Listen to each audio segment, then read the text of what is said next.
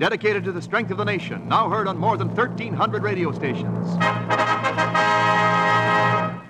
Proudly we hail.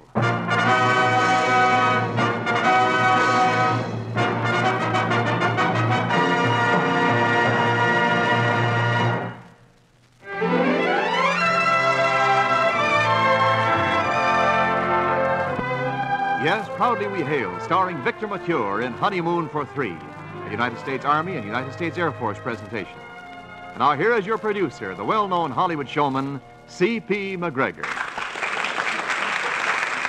Thank you, and greetings from Hollywood, ladies and gentlemen.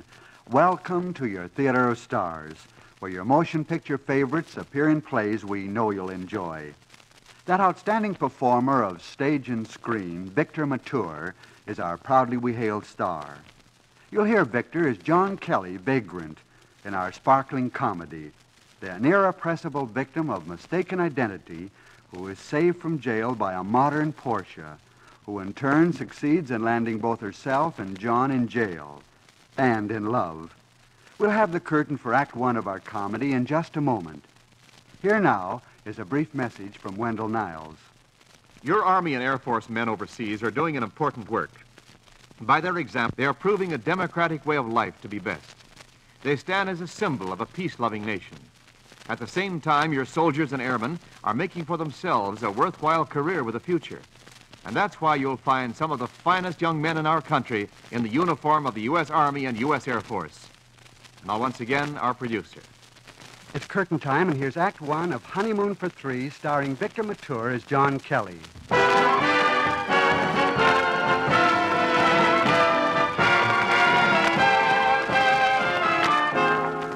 The little town of Cloverdale is a lovely spot with elm trees lining the main street, ivy covering its public library, and people streaming in and out of its city hall.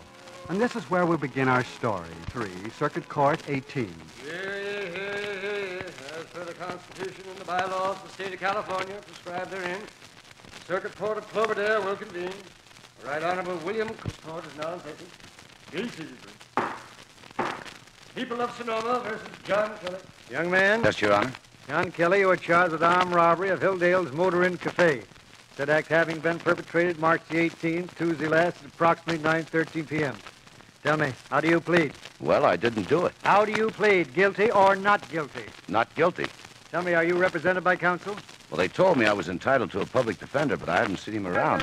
Your Honor, if the court pleases. Here, young lady. What's the meaning of this? Your Honor, I have just been assigned to the accused as public defender. You? A dame assigned to me? Now, look, Mr. Kelly, let me remind you that you are in a court of law. Any outburst will not be tolerated. Now, Miss... Palmer.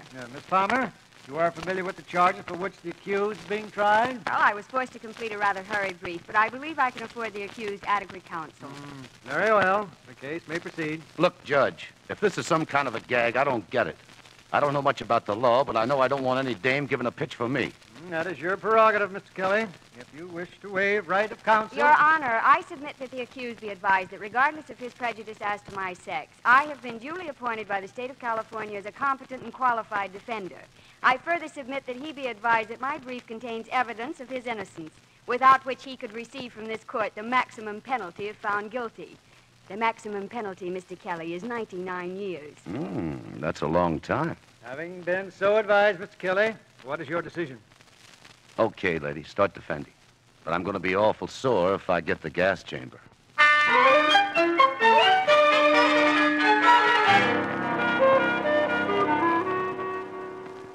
And so, Your Honor, in summation, it is the contention of the defense that John Kelly, having not been positively identified by all or any of the participants, nor by the officers who arrested him on Coast Highway 101, the case is one founded on suspicion only and therefore inconclusive. A point well chosen, Miss Palmer.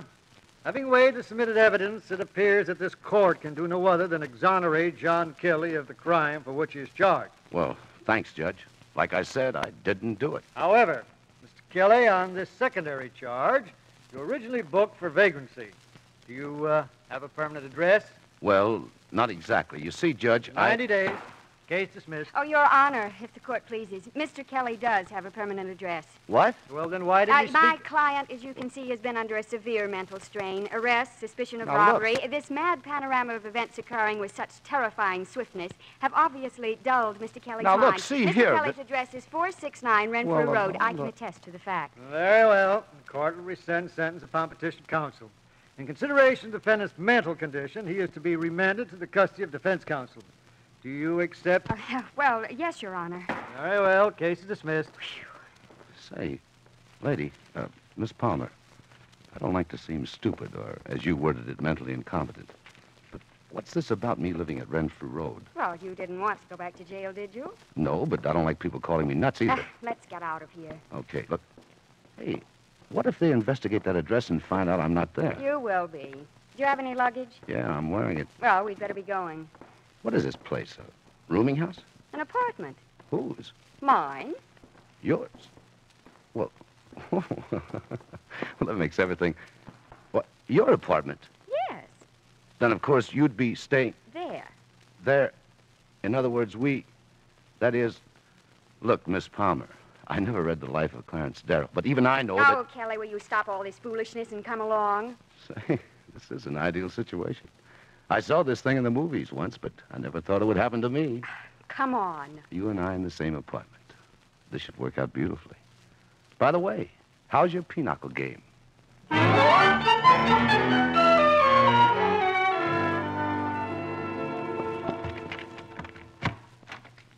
I'll take your hat. Thanks. Well, sit down. Make yourself, make yourself comfortable. Nice-looking joint. Said he must pay you pretty good, huh? I had an inheritance. I used most of it for law school. One day I hope to have a practice of my own. You know, I don't get you. What do you mean? Well, it'd be different if you were some old crow that... What I mean is, you're not a bad-looking dame. Oh, I take it that was meant as a compliment. Thank you. How come you went in for being a lawyer? Dames like you ought to get married. Anyway, they usually do. Say, did you ever think of getting married? Why don't we just let the matter drop? Okay, Your Honor, I withdraw the question. Now, Kelly, as you undoubtedly understand, this arrangement is strictly temporary, just until you can find another place to stay.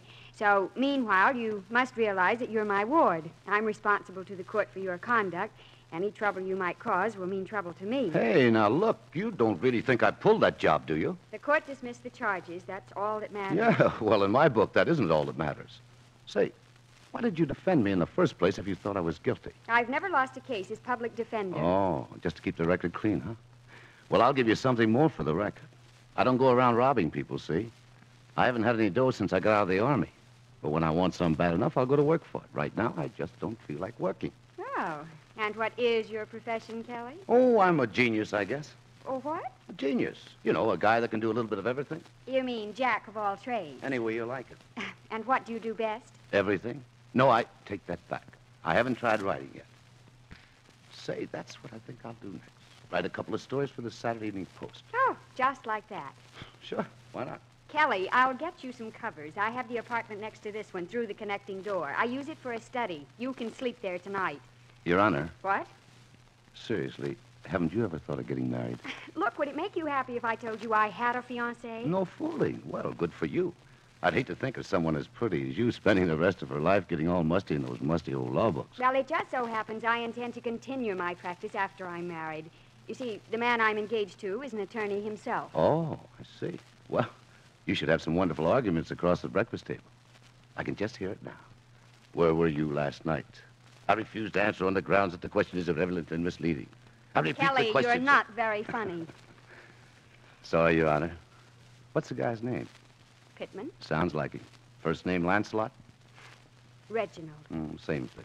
Wears pinstripe suits, starch collars, and French cuffs. Well, yes, but...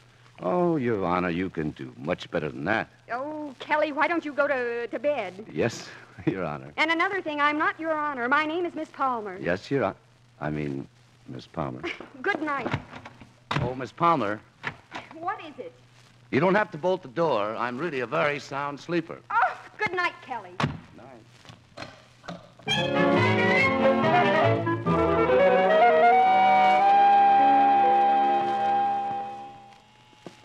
Wait a minute. Wait a minute, I'm coming. These people always... Katie, dear, Who are you? Kelly. But where's, Katie dear's asleep. I'm, Reginald Pittman, I know. Oh, yeah. How did you know? I could tell by the starch collar. What? Nothing, come in.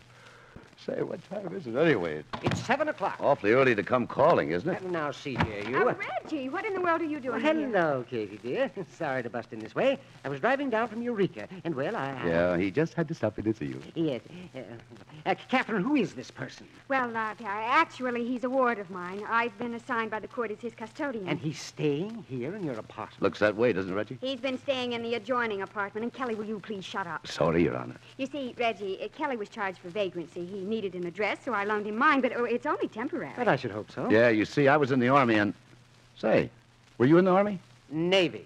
Yeah, that's what I thought. Well, now, look here, my fine friend. If Look, you I was also heavyweight champion of the 44th Infantry Division. I'll be back. Make yourself at home, Reggie. Make myself... Catherine, I don't have much time. I must get on back to San Francisco.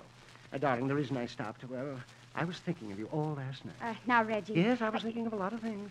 Now, Catherine, I'd like you to come back to San Francisco with me. Well... I need you, my dear. I need you. I want to marry you. Now, today. Reggie, I don't know quite what to say. I hadn't planned on so Say, short where a... do you keep the towels around here? Oh, Kelly, wouldn't you... All I want's a towel. They're in the closet off the hall. Oh, thanks. Well, darling, what do you say? Well, I'd have to give up my work here. Why not practice out of my office? We could use another good lawyer. Oh, all right, Reggie, I'll come with you. Darling. Hey, what about me? Oh, good heavens. Oh, what about Kelly? Well, what about him? Well, he's in my charge for 60 days. I'm responsible. Well, I guess there's only one thing to do. Yes? Take me along. No. Yes. Oh, that's ridiculous. Reggie, I'm afraid we'll have Great to. Scott, surely there ought to be a way to... Afraid not, Reggie. You know, I'm a dangerous criminal. Why, I might go berserk and do a lot of wild things just because she didn't have her eyes on me. Then she'd be in plenty of trouble. Kelly, for the last time, will you shut up? Say, you know, I think I'm really going to enjoy this. I've never been on a honeymoon before in my whole life.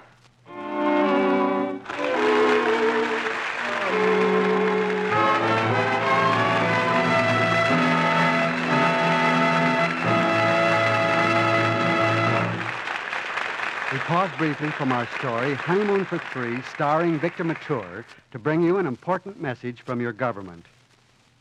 There's a great future in aviation for high school graduates today, and it's yours for the asking. I mean, of course, the U.S. Air Force Aviation Career Plan for high school graduates. By this plan, you can make your choice of training. You'll have more than 40 Air Force specialties from which to choose. You choose even before enlisting, and once accepted, you are guaranteed the training you have selected. You'll work with the most modern Air Force planes. You'll learn how they operate, how they are maintained and repaired. Or you may study radar or any one of many fields of aviation. Yes, high school graduates, the Air Force offers you a great career in a modern field, the field of the future. And you'll have lots of opportunity to advance in your specialty. Ask at your local recruiting station right away about the Aviation Career Plan. Do it right away.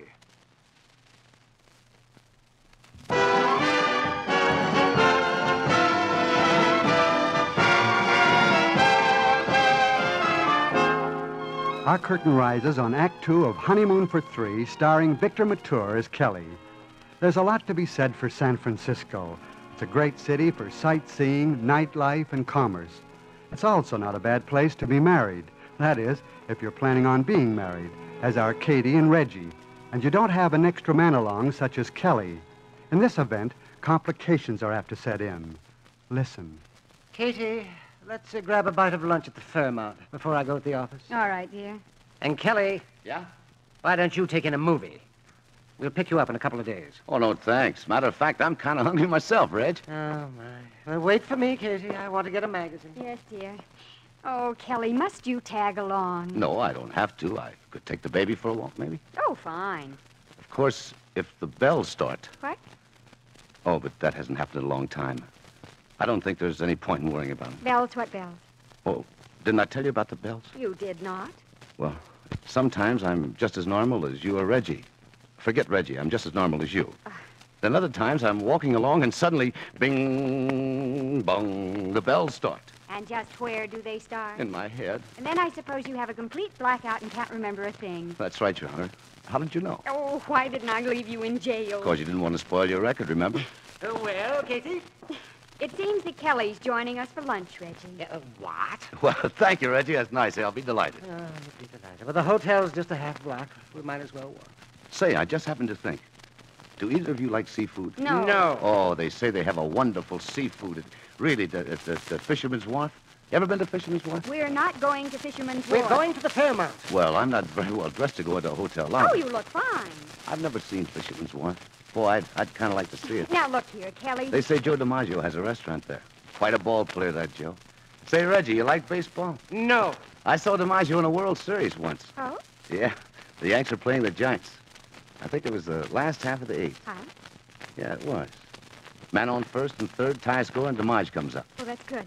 No, that's bad. Well, Hubble throws that screwball in there, and Joe lets it go for a strike. Well, that's bad. No, that's good. You should have heard the crowd. On the next pitch... Reggie, Yes, dear. you'd better get the car out of the garage. Fisherman's Wharf. Fisherman's Wharf.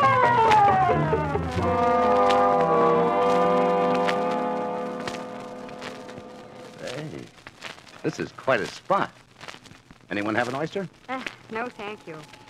You seem very fond of oysters. No, I hate them. But that's your third order. Oh, I always get a lot. I like to look for pearls. Katie, I think I'd better call the office and see if there are any messages. You'll pardon. Yes, of Don't course, stumble, dear. Reg. You know, it's an established fact that out of every 200,000 oysters, there are at least one pearl. I read it in the National Geographic. No, how interesting. Tell me, Your Honor, are you really going to marry that guy? Well, of course. Is there any reason why I shouldn't? Yeah, lots of them. For instance, no Ricky Tick. Ricky Tick. Yeah. It's like those bells I was telling you about. Of course, that was a lie, you know. Yes, I'm aware of that. Oh, Kelly, why do you do these Wait a minute. things? Look, let me finish. Look, Your Honor, when two people are in love, I mean really in love, funny little things happen. They hear strange noises. Noises? Look, did you ever hear an auto horn? One of those musical horns, they go, ah-rickety-tick. Well, what has that got to do with... Everything. At one time or another, hasn't it? Well, yes. But, Hear any noises? of course not. There. You see? No rickety-tick. You're being ridiculous. Okay, have it your way. I was just giving you a piece of advice. Why, I never heard of anything more ridiculous. Katie, I have an appointment downtown this afternoon. We'd better be getting along. Katie. What? Oh, yes, Reggie. Yes, well, we'd better be getting along. All right. Reggie, Yes, dear. kiss me. What? Kiss me. Here, in front of all these people? Yes. Oh, very well. Oh. Do it again. Yeah, but what? Again. Now, if you'll be good enough to... Anything happen? Uh-uh. See. What'd I tell you? What is all this? Well, I was just trying to find out if you had any Ricky Tick. Ricky Tick. And I don't think you have.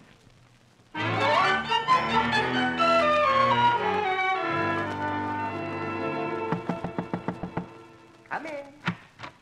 Oh, Katie. Hello, dear. Busy? No, I've just got my desk cleaned up. Here, sit down, sit down. How did the shopping go? Oh, all right. Don't tell me what kind of a wedding dress you bought. It's bad luck, you know. No, it's only bad luck when you see the bride in her gown before the wedding. Oh, is that so? Oh, well, what's the difference? Silly superstition. Where's Kelly? At the library.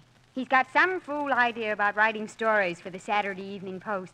He promised to meet me here when he finished. Doesn't he know that only the top authors write for the Post? Oh, fine chance he has of selling anything. Well, I tried to tell him. Nothing seems to faze Kelly, though. He says he's a genius. Well, I think I have something that will phase the genius. Oh, what? Just wait until he gets here. That's probably him now. Come in. Well, good evening, you lovely people. And how are you, Reggie Wedgie? Quite well, thank you. Say, Your Honor, I finished that story. Since I left you? Uh-huh. Just dropped it in the mailbox. You know, this writing's a real snap. I should have tried it before. Kelly, you haven't gotten a check yet. No, but I will. Say, where are we eating tonight? I've reserved a table for two at Omar Khayyam. Oh, aren't you going with us, Reggie? It's the other way around, Kelly. You're not going with us. And you can also dismiss any idea you may have had of making a general nuisance of yourself at our wedding. Why, that's not very sporting of you, Reggie. I thought I was going to be best man. Hardly. Well, then maybe I can be bridesmaid. We can dispense with the levity, Kelly. We can? This afternoon, I contacted the circuit court in Cloverdale. Arrangements were made to have you released from the custody of Miss Palmer and transferred to my custody. I don't think we're going to be very happy together, Reggie. That's the point, Kelly. I've obtained a waiver of custodianship. You're being returned to the Cloverdale jail to serve out your sentence as a vagrant. Well, 8-ball in the corner pocket. Nice shot, Reggie. Oh, Reggie, what right did you have to do anything like that? 2 gentlemen from the sheriff's office should be here within a very few moments now. Reggie, I wonder if you'd give me some advice. Legal advice. I'd be very happy to. If one guy punches another guy in the nose, is that assault and battery? With malice of aforethought and intent to do bodily harm, yes. And what kind of a rap do you get for that? I mean, what's the usual sentence? Oh, well, usually 3 to 6 months. Well, it's worth it. Oh, Kelly! If he doesn't come around by the time the cops get here, you can always testify for him. Oh, Kelly. Kelly, I didn't know what Reggie had done. Oh, by the way, here's the evening paper. They caught those guys that held up the cafe. Oh, Kelly, I did believe you. Really, I did. Oh, what's the difference? I don't blame you for getting hot at me. I made a pest of myself. I did it deliberately because, well, I didn't want you to marry him. Oh, why, Kelly? I don't know. Maybe it was because I thought you were a pretty good guy and, well, he just wasn't in your league. Kelly. Uh-huh. I'll do everything I can to help you. You better help him. I'll wait outside for the Gold Dust twins.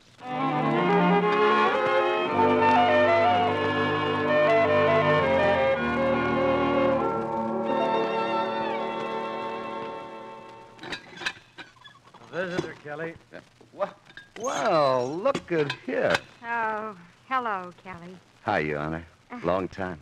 3 weeks. You know, we haven't seen each other since San Francisco. Well, I wanted to come sooner, but... How's Mr. District Attorney? Reggie? I haven't seen him. Didn't you get married? No? How come? No Ricky Tick, I guess. Oh, well. Look, Your Honor, if you came down here because your conscience was bothering you, or you were thinking of bailing me out, don't bother.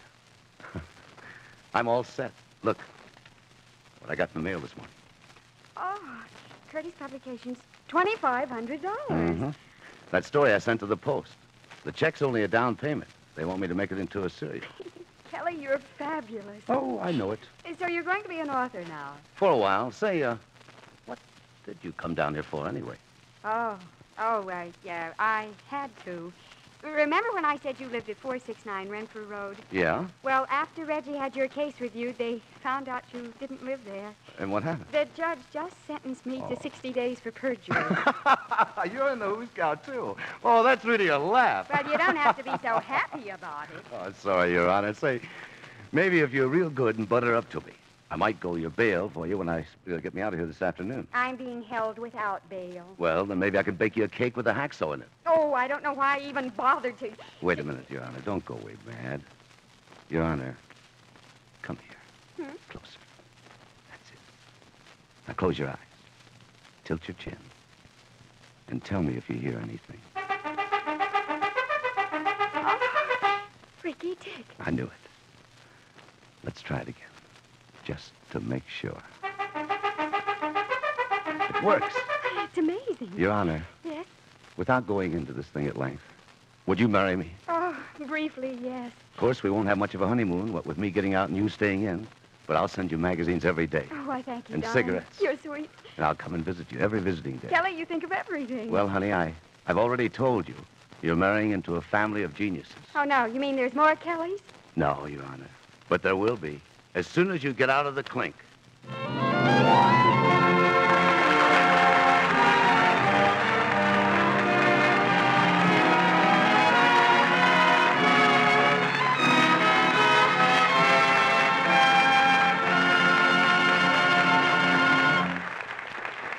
The curtain falls in the final act of Honeymoon for Three. Our star, Victor Mature, will return for a curtain call after this timely message from Wendell Niles. Some of you high school graduates are still looking around for the career that will fit you best. Well, men, if you haven't looked into the Army Technical School plan, you should, and right now. Because in the first place, you have your choice. Yes, you have your choice of 60 different skills to learn. You can study such things as radio, automotive mechanics, electrical engineering, specialties, and let me repeat, there are more than 60 from which to choose. Once accepted for the Army Technical School you've selected, you are guaranteed training at that school. You'll find lots of chances for advancement, too. So high school graduates, take this tip. Go down to your local U.S. Army and U.S. Air Force recruiting station right away. Pick your career from the list they have there even before you enlist. If you qualify, you're on your way in a great career. Now back at the microphone, our star, Victor Mature, and our producer. We take our leave of Katie, now that she's safely ensconced in the clink, and bring you the indomitable and recently released Kelly. Ladies and gentlemen, Victor Mature, our star. Thank you, C.P. It's always a pleasure to appear for your grand sponsor, Uncle Sam.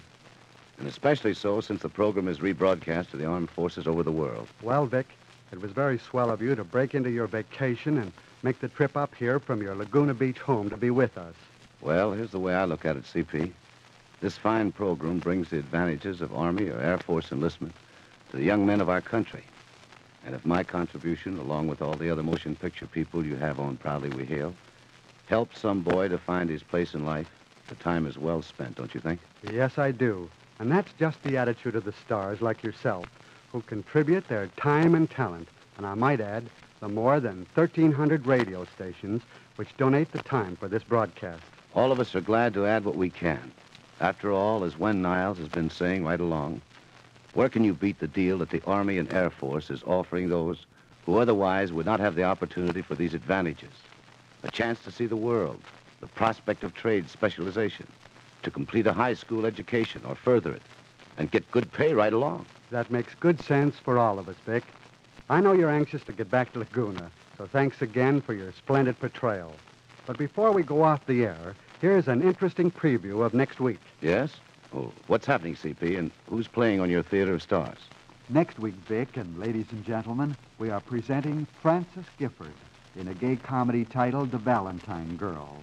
Frances, as Lucy, wins the Valentine department store trip to Bermuda, where she learns about gin rummy wolves and a confidence game too sharp for her big city innocence. Well, that seems to be a great bill, C.P. I'll be tuned your way. So long, all. So long, Vic. And be sure to join us next week, ladies and gentlemen, when we present Frances Gifford in The Valentine Girl. Until next week, this is C.P. McGregor saying thanks for listening and cheerio from Hollywood.